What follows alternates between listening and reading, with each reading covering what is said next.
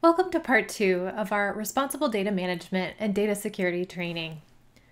Now we're going to talk about some tabletop exercises, which are hypothetical scenarios that I want you to consider, not because I think they're going to happen to you, but because I think they can help you clarify what you need to plan for and what processes you can put in place proactively to prevent a major data incident.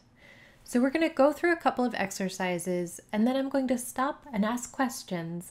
And I think you should make some notes to yourself or pause the video and discuss with your teammates about what kinds of proactive changes that you could be making. So let's talk about scenario 1. Either your organization or GFEMS has uncovered evidence of modern slavery that is embarrassing to a nation state. In order to discredit us, hackers have compromised the email accounts of a principal at your organization. That means your CEO or the leader of your organization. The hackers are threatening to release the emails publicly in order to discredit our findings. So here's some discussion questions that you can either consider and make notes on or talk with your colleagues about.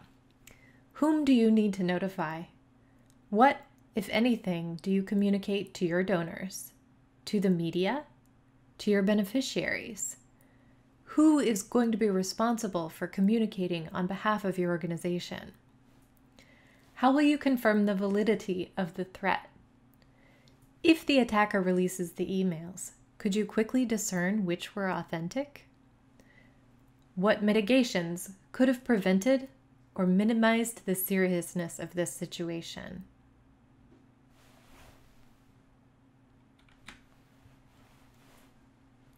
Some more general questions I'd like you to consider are: which business processes were tested by this event?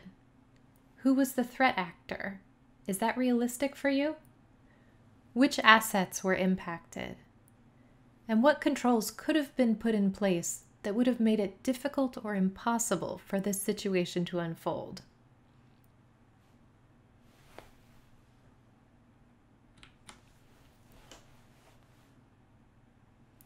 Tabletop scenario 2.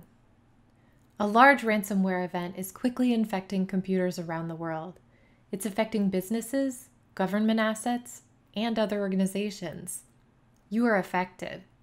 All of your online technology assets are quickly encrypted. The attackers are asking for a small amount of Bitcoin to release the decryption keys.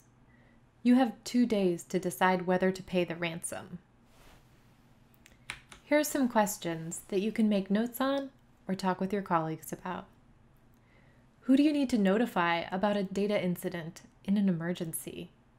Are you able to contact them quickly? Who's responsible for decision-making in responding to this attack? Who can you contact for advice on responding? How can you recover your mission capability quickly? And which data assets might be irretrievably lost? And again, I'd like you to consider in this scenario which business processes were tested. For instance, do you need to designate a person at your organization who's going to take the lead on an incident like this? Who was the threat actor? Which assets were impacted? What controls could have been put in place? And can you start implementing that now?